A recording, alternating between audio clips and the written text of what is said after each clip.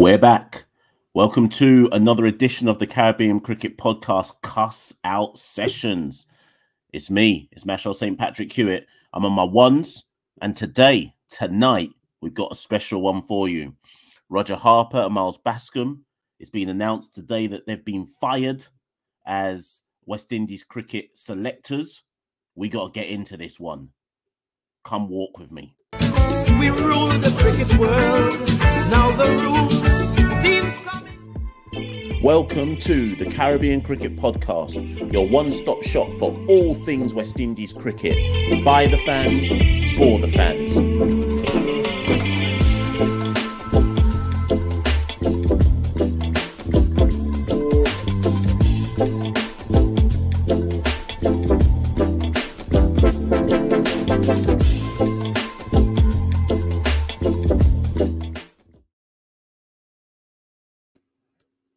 Big news, people. Big news.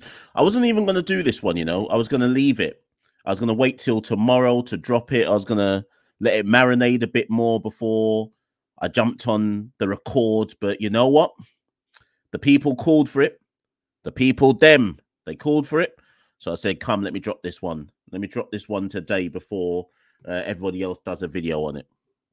So, big news. I haven't even got the press release to read out, but it's in the description. It's in whatever link that you clicked. Roger Harper and Miles Bascombe their contracts have not been renewed. Now, whether you want to call that they've been fired by Cricket West Indies, that's a word I would use, but their contracts have not been renewed by Cricket West Indies, and we are on the hunt for brand new selectors. In the interim, Phil Simmons will lead the selection committee along with the respective captains. So in the white ball teams, that will be Kieran Pollard, and red ball, that will be Craig Brathwaite, and they will be assisted, or the process will kind of be gathered together, so to speak, by Director of Cricket, Jimmy Adams. That in itself is probably a podcast or a kind of cuss out session in itself, but that's the news. But we got to get into this. We got to break this one down. A lot of people seem to be rejoicing about Harper, particularly being removed. Probably a lot of people didn't even realize that Miles Bascombe was also a selector. But the overwhelming feeling that I'm getting from speaking to people back home in the Caribbean or on the forums online is people going, well, good, it's about time, blah, blah, blah, blah, blah. But you know how we do, you know. You know how we do. My whole thing is we got to get into this. We got to go into the mixing pot. We got to add the seasoning and try and work out what the pros and the cons of this. First things first, though, am I surprised? No. I think most people in the Caribbean or most West Indian fans expected this to happen. I mean, the uproar that came when Johnny Grave announced the Harper and Co were going to have their contracts extended till the end of the year because the review of the selection process hadn't been completed yet. There was loads of uproar then. People like, how can they have it renewed?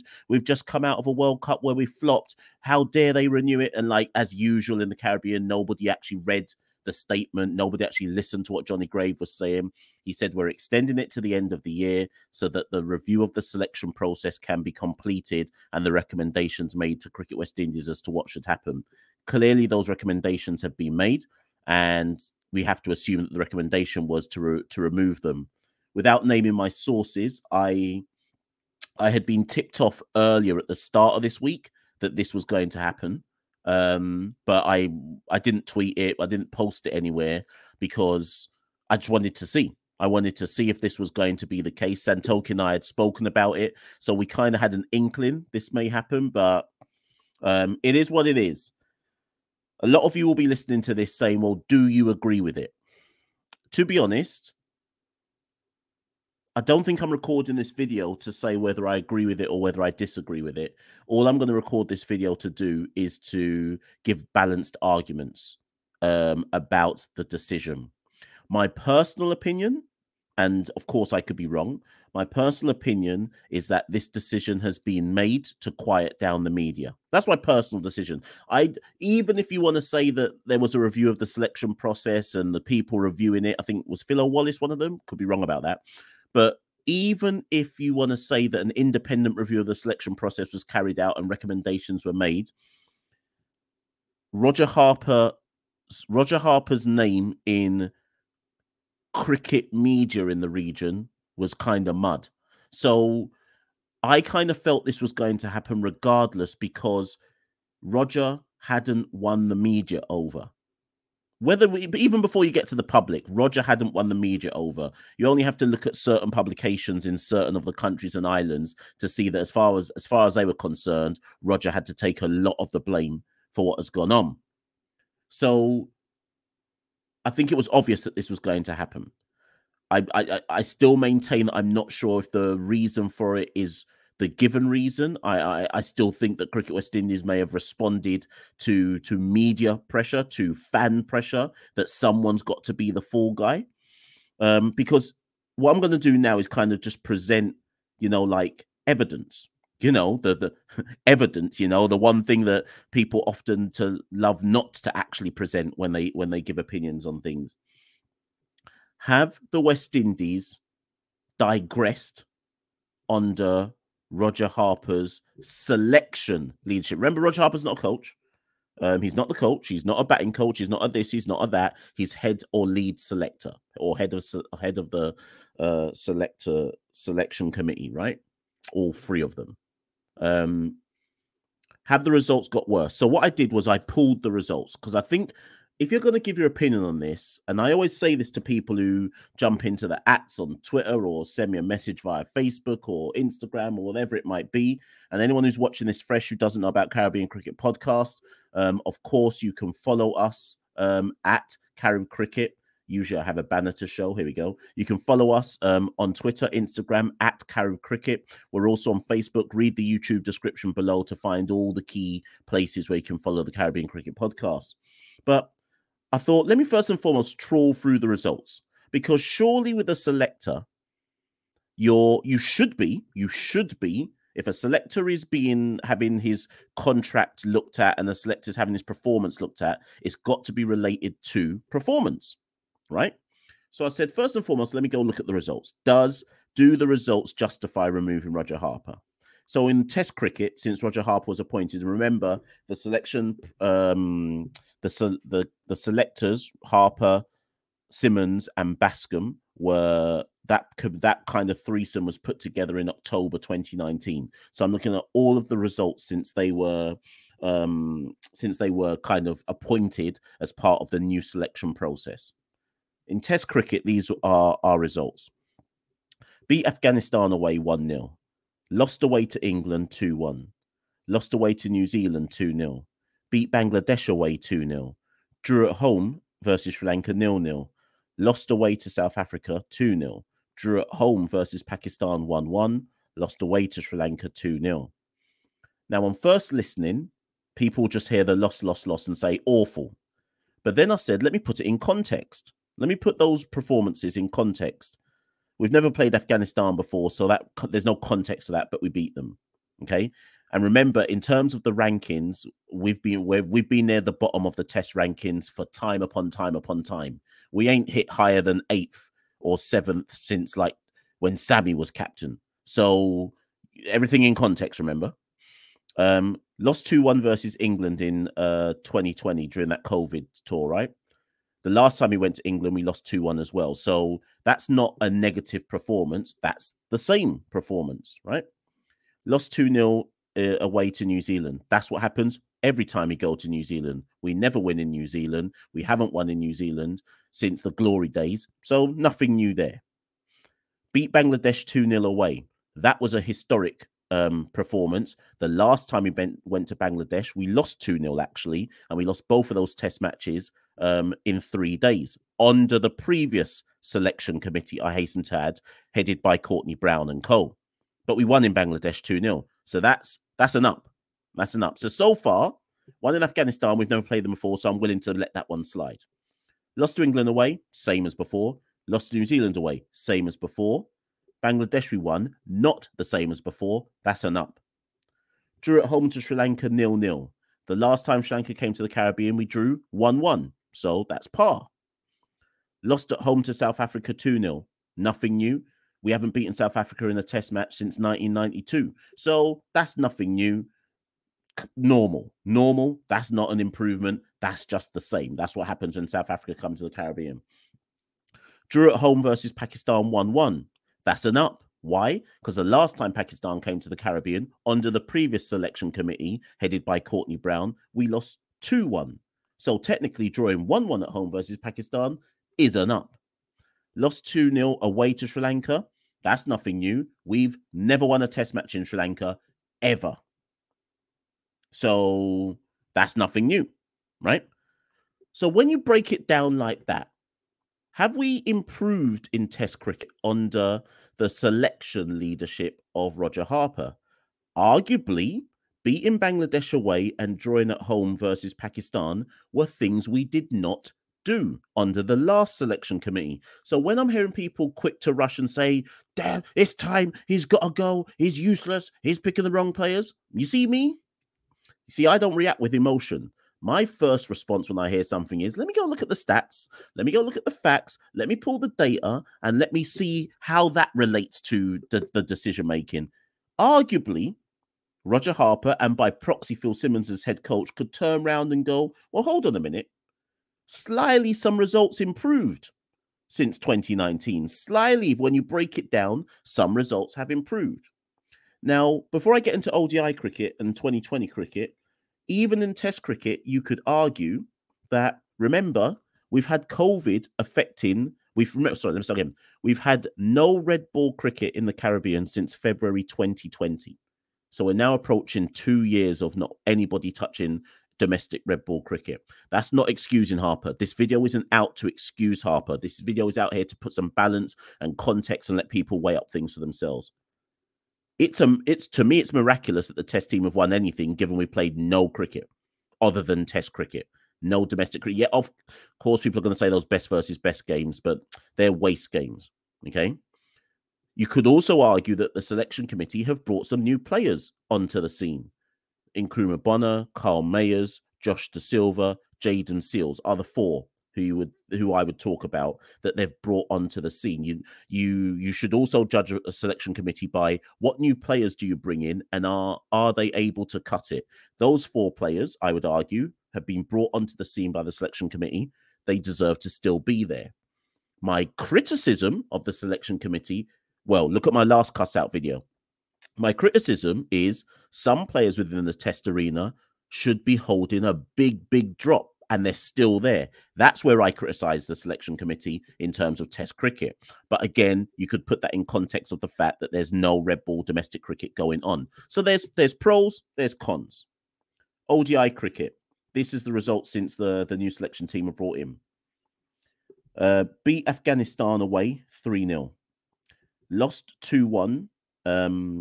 Lost 2-1 to India away.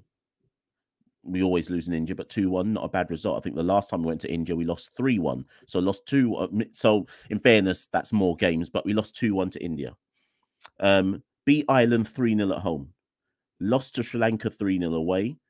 A C team, some say D team, went to Bangladesh because everybody pulled out and lost 3-0. So we don't really count that one. Beat Sri Lanka 3-0 at home, and then lost at home versus Australia 2-1. Now, again, some will hear all the losses. So let's unpick the losses. Lost 2-1 to India away. That's creditable. India are a much better team than us. The 3-0 away to Sri Lanka, disappointing. I'll give them, I think that one's disappointing. The Bangladesh one, I'm not even counting that. Boy, let's not talk about Bangladesh. No, none of our players actually went there. And then the Australia lost 2-1 at home. Actually, yeah, okay, it's a loss, but it was Super League points. They picked up one of the wins, so I'm not too upset with that one. Now, the context, though, for ODIs is you have to remember between 2015 and 2019, under the previous selection committee, we won 0. Remember, I always bring this up, and it's always fascinating to me, the people who love to come and defend it. We won 0.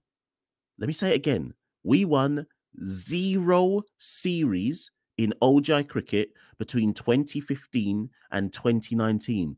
4 years. We won 0. We were so bad in ODI cricket, we didn't even qualify for the Champions Trophy in 2017. Something, again, that people often forget. You see, when people love to like say, oh, under Dave Cameron, we did this and this. I always say to people, but we never qualified for the Champions Trophy in 2017. No one ever brings it up because our ranking was so low, we didn't even get invited. We didn't qualify. Remember, for the World Cup, we had to go through the qualifiers. We shouldn't have even made it to the 2019 World Cup because there was an LBW decision that was a teeth out versus Scotland, and then the rain came and saved us, and we got through to the World Cup on technicalities. So we didn't even deserve to be at the World Cup in 2019, right? We then got there and we sucked, right?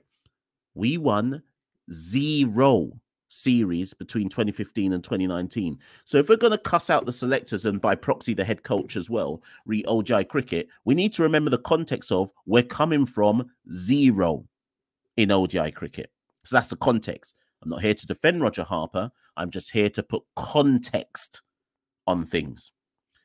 So where do I think this decision has come from then? Well, it's obvious, isn't it? Because it can't be based on Test cricket. It can't be based on ODI cricket. I think there are 2 big reasons that have resulted in Roger Harper losing his job. Yes, there's been a review of the selection process. Yes, I'm willing to accept that it was an independent review and that people have independently come to the conclusion that this selection committee ain't up to it and they're not doing their job. But I still believe it comes down to 2 things. 1, the World Cup. The selection of the World Cup squad is what caused all the consternation. If you look at the discourse prior to the World Cup versus the discourse after the World Cup squad had been selected, that's when you started to really hear the volume of noise against the selectors. People weren't happy. I'm not talking about my opinion now. I'm just being neutral in this thing. I'm just saying what was going on. People weren't happy that certain players were there. Chris Gale, Lendl Simmons, Ravi Rampal. They felt it was an old squad. They weren't happy that Jason Holder went as reserve. Who else? They weren't happy that Romario Shepherd never got called up. Remember Guyana's president saying, where was Romario Shepherd? That's a dunce. Anyway, you know what? Let me relax myself. A president, trying to get into it saying, where's X and X player? But I'm going to talk about insularity later on, because I'm getting tired of the insularity, You see, me, I'm a man where I'm just going to start calling people dunces and just leaving it straight like that. So the call for individual players, the cuss out over Holder not being in the 15, that's when the groundswell of opinion really properly shifted against Harper. And then because the World Cup was atrocious, there I'm calling it. I'm not defending him. The World Cup was poor. In fact, it wasn't poor. It was awful. It was awful. Okay. They massively underperformed. That was the nail in the coffin for him. So despite me giving you the context for the test matches, the ODIs, even if the World Cup, say we take the World Cup out of it, the T20 record was actually passable since 2019. In fact, it was a winning record. Up until the World Cup, the T20 record since 2019 was actually a winning record. The World Cup is what sent everybody into a tailspin. So I actually believe that Roger Harper has lost his job, and Miles Bascombe, based off the World Cup and all of the noise. They made a gut check call, right? They made a gut check call to go with Chris Gale. Chris Gale didn't reward them. They made a gut check call to go with Ravi Rampal. He was actually all right in the World Cup, but again, people don't want to look at the stats and the facts. But people felt that Ravi Rampal wasn't worth it. They made a gut check call for Lendl Simmons. People felt that wasn't worth it. They left Holder out. People were in uproar about that. Chase didn't start the matches. People were in uproar about that. Okay? So their whole tenure as selectors has ultimately, in my opinion, hinged on what happened in the World Cup. And that's what I believe the review of the selection process has ultimately decided. You flopped when it came to the World Cup, and now you got to go. But in tandem with that, I think that goes hand in hand with the ferocity of the media And then kind of, I think this is a knee-jerk reaction also to the media just not being happy. And I'm not saying it's the media's fault. That's not my point. But I'm saying there was so much written about the World Cup squad, and the performance was so poor that the combination of those two factors means how could you really turn around and renew their contracts? So I guess what I'm getting at is I'm not convinced the review process took everything into consideration.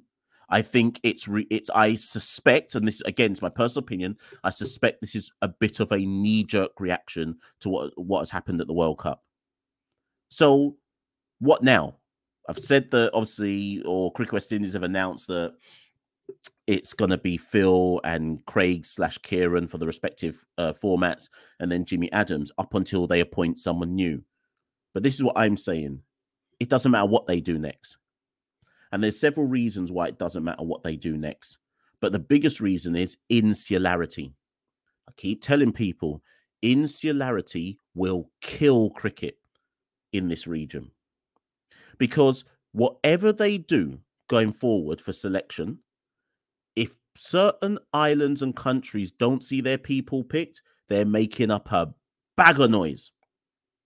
So it doesn't really matter who the head selector is or who the selectors are, because some people judge your worth as a selector by if you are picking their players. And by their players, I mean from their country, from their island. Remember, we've said it on our podcast enough. I've said it on these cuss outs enough. Too many people judge West Indies cricket with a look through their eye is looking through their nation first before they look at actually West Indies as a whole. See, maybe I'm okay. I'm going to say something and you're going to say, no, that's a lie. I'm a Jamaican, proud Jamaican. I couldn't care less if the team's got Jamaicans in it. How much do you see me big up Nkrumah Bonner? He's done well for West Indies this year, but I don't promote Nkrumah Bonner over promoting anybody else. Nkrumah Bonner could be from St. Vincent for all I care. I just want to see everybody doing well. But I'm not convinced that enough of the voices in the Caribbean see things that way. I think they see things like selection through a nation eye first, which is why you can have a ridiculous situation like the president of Guyana saying, where's Romario Shepherd? Rather than just say, I've got a few concerns about this particular selection, you're focusing on where is the Guyanese player. Now, like that's not analysis for me. That's about just looking out for your own, because you don't see enough analysis. And again, I always come for the media when I do these things. You don't see enough analysis within specific islands calling for players who aren't from their island. So, for example, we just toured Pakistan, right?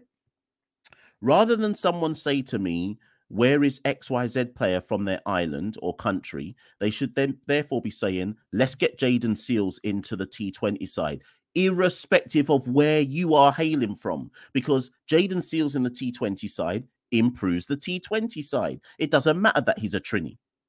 Wherever you're from in the region, you should be able to see that.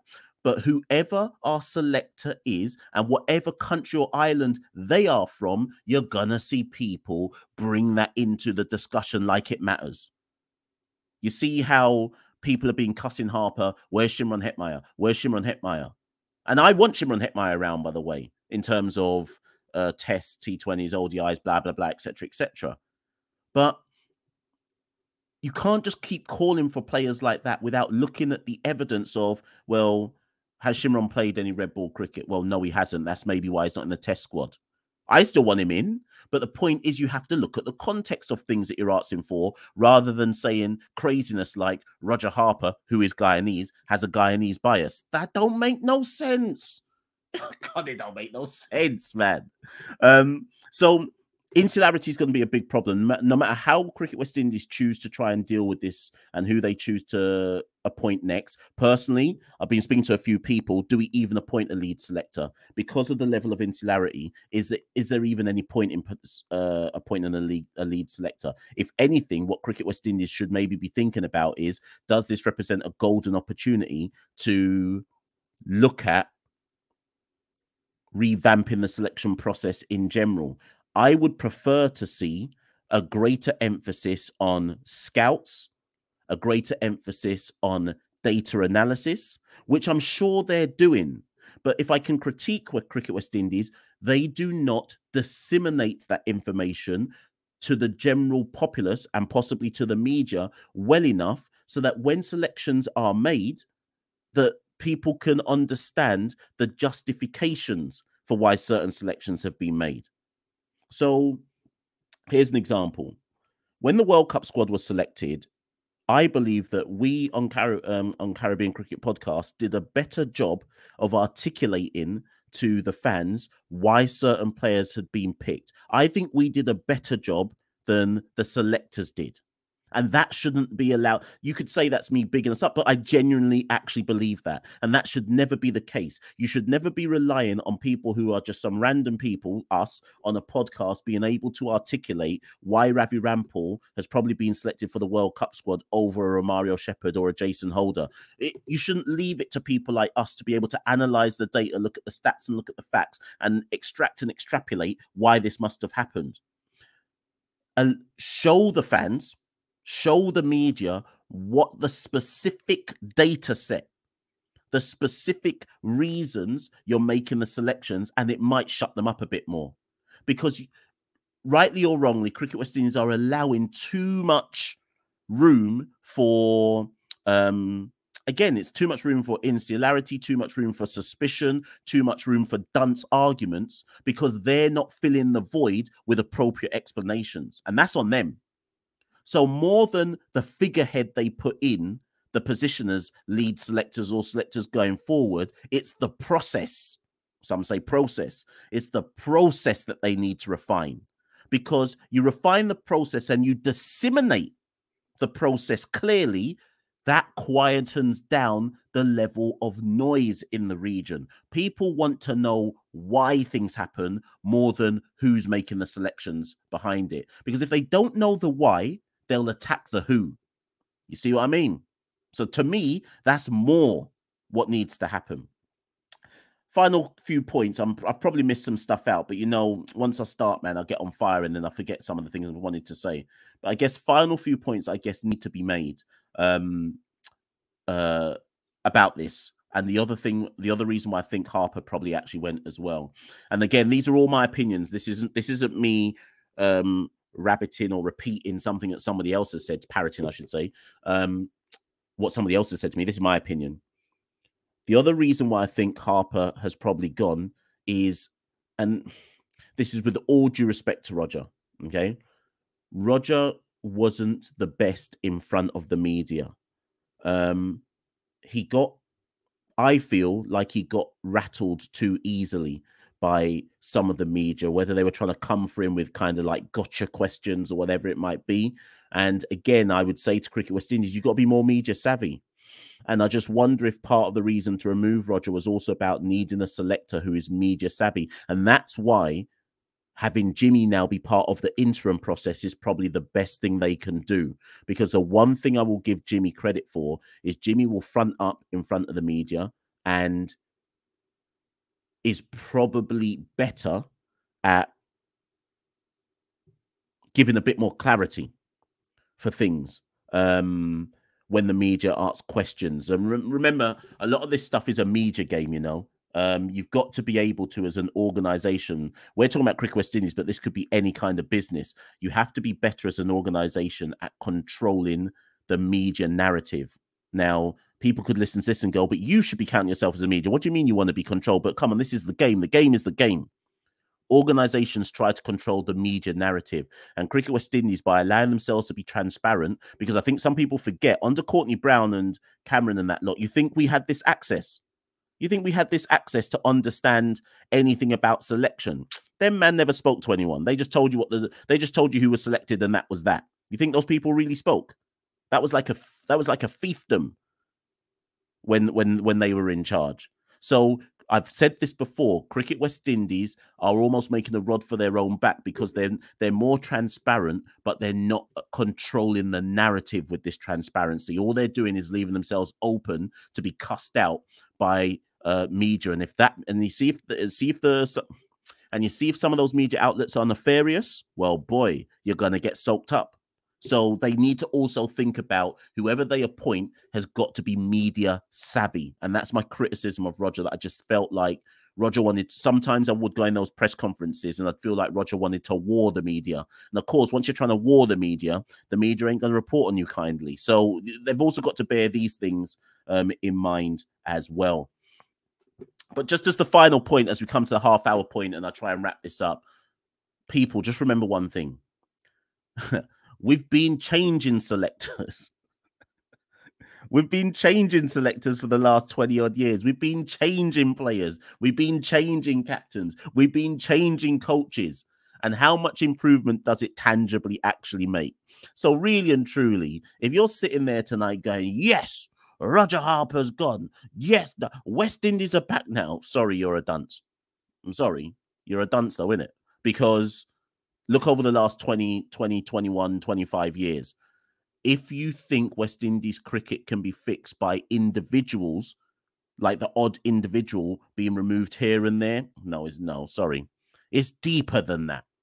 It's really deeper than that. The one thing Skerritt said when he became president is, remember, they were carrying out root and branch reviews of everything to do with West Indies cricket, finance and governance, selection, task force for this, task force for that. And I completely back that.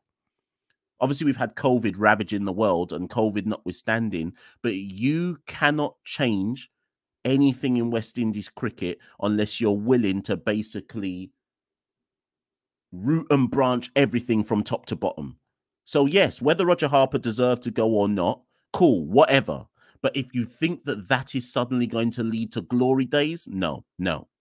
What I would implore Skerritt, Shallow, and anybody who's got any kind of say in West Indies cricket is carry on with your root and branch review and implementation of a brand new Cricket West Indies, because nothing changes in West Indies cricket by removing just a few individuals here and there. Every single region in the Caribbean, from JCA to GBC or GCB to BCA, across the region, until all of them are invested in fixing cricket within their particular islands and countries, and what am I trying to say here? Come with a unified forward-facing outlook for West Indies cricket, and that's from under 19 through to senior teams, the pitches, the school structures. Nothing really changes. And that's why I'm saying that some people are dunces for thinking suddenly this changes something if Roger Harper goes. That's just like a little cosmetic change. No real tangible change comes without a full overhaul of the system. So really and truly, we got to be in this for the long haul and stop looking for, or stop trying to think that a little cosmetic change here and there suddenly changes everybody's fortunes. But, you know, as I say, you don't have to agree with me. You can agree. You can disagree. Whatever. You know how these cuss outs go. Get in the comments below. Click the like button. Click the subscribe button. Share this with anybody you think might want to listen to this. Cuss me. You know how to. I'll still comment. I'll still reply to whatever your comments are.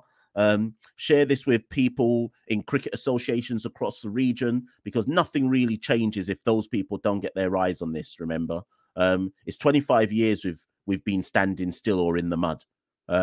So we got to have these kind of conversations. Forget the applauding when one man goes. That don't change nothing. We got to have these type of conversations. I've been Machel St. Patrick Hewitt, one half of the Caribbean Cricket Podcast. This has been the Caribbean Cricket Podcast Cuss Out Sessions. Thank you and good night. We rule the cricket world. Now the rules seem coming. Welcome to the Caribbean Cricket Podcast, your one-stop shop for all things West Indies cricket. By the fans, for the fans.